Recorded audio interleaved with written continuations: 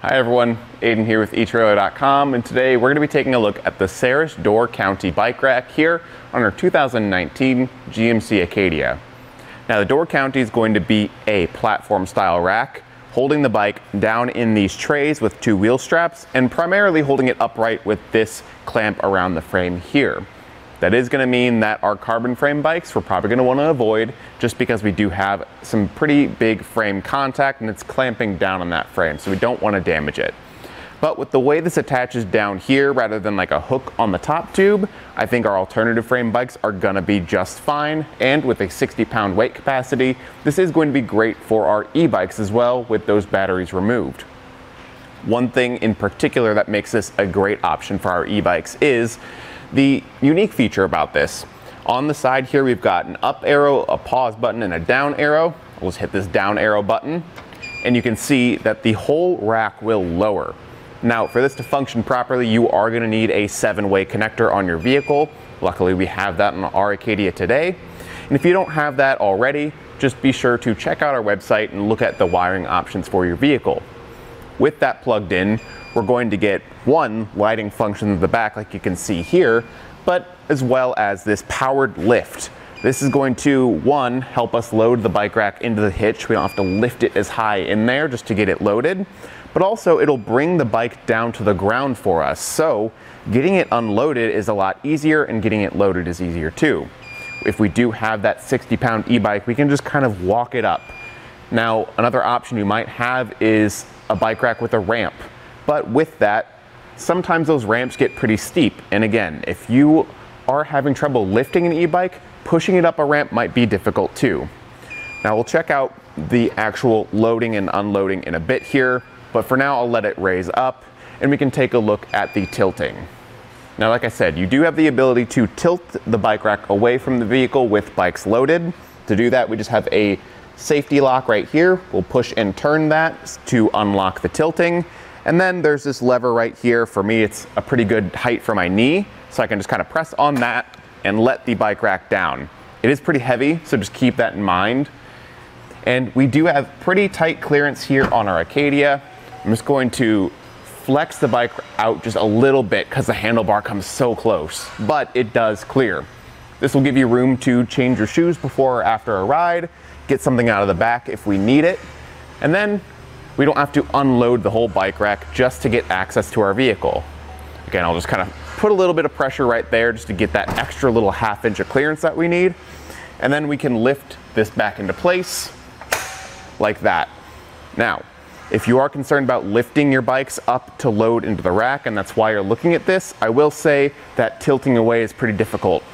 If you want something that's easier, I would maybe recommend the Hollywood Rack's Destination e-bike rack.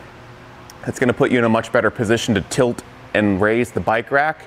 It's going to be a lot easier to do, and it will come with a ramp. So that might be my pick for easy loading and unloading, but this is a great option as well.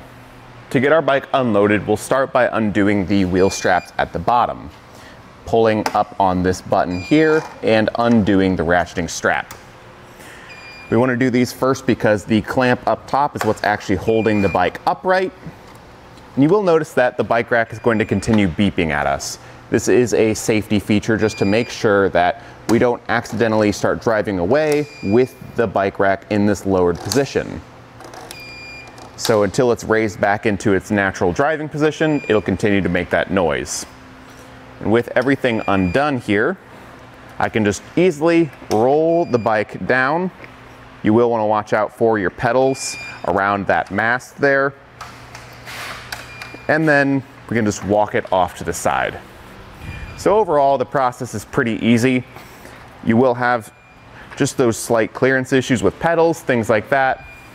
But overall, it's a lot nicer than a typical bike rack might be.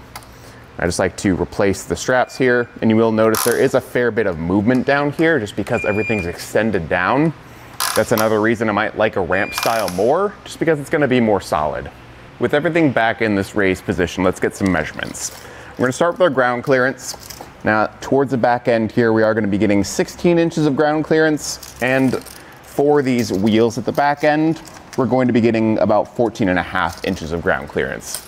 Overall, I'd say that's pretty good. You're probably not gonna have to worry about any sort of steep driveways or hills, but just keep an eye on that in case you do run into that issue. As far as distance added to the back goes, we are gonna be adding 33.5 inches to the back end. So that does stick out a fair bit. Unlike some other bike racks, you don't have the ability to fold it upright while it's loaded into the vehicle or without bikes loaded, so you aren't gonna be able to save any space. If you leave this in your hitch, that's how far it's gonna stick out and that's how much it's gonna add. When you aren't using it and it isn't in the vehicle though, you do have the option to fold everything upright like this into a nice kind of suitcase sort of shape. And right here we've got some pieces that'll come together for a handle.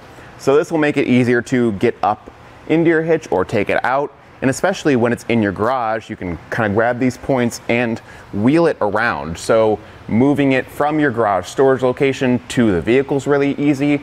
And with it folded up like this, it's gonna take up a lot less space in your garage. That's something not a lot of people think about with a bike rack. Is it's great when it's in your vehicle, but if you don't have it in your hitch all the time, it's gonna take up a lot of space. They're big, they're bulky, and they're kind of cumbersome to carry. So this is going to be really nice when it's not in use because it won't take up too much space. Down at the hitch, we can see it will work with a 2" by 2" receiver tube and comes with a locking anti-rattle bolt. It's going to keep things locked up and secure as well as stable in the hitch. Our included 7-way connector is plugged into our plug right here. We've got plenty of room to get that lock and key on, so everything works just as it's intended to. Here on our test course, we'll start by going through the slalom. This is going to show us the side-to-side action, which simulates turning corners or evasive maneuvers. Once we get to the alternating speed bumps, we'll see the twisting action. This will simulate hitting a curb or a pothole or driving over uneven pavement. Now lastly, we're going over some full speed bumps, and we can see here the up and down action, and this will just be like driving in and out of a parking lot, garage, or driveway. And overall, the door county is going to be a really solid fit on your Acadia. We've had some issues with taller vehicles where lowering the bike rack down actually doesn't get that close to the ground, so it kind of defeats the purpose of making that loading and unloading easier. But on the Acadia, it works really well. It gets right down to the ground there. It's going to be easy to use with your e-bikes, and it's going to get an exceptionally strong hold on the bike. So everything's going to be secure, and everything's going to be pretty darn easy. My only complaint is the tilting and folding it up. So if you are looking for something like that, the Hollywood Racks Destination e-bike rack would be my pick, but otherwise it's going to be a great fit for your Acadia. Thanks for watching.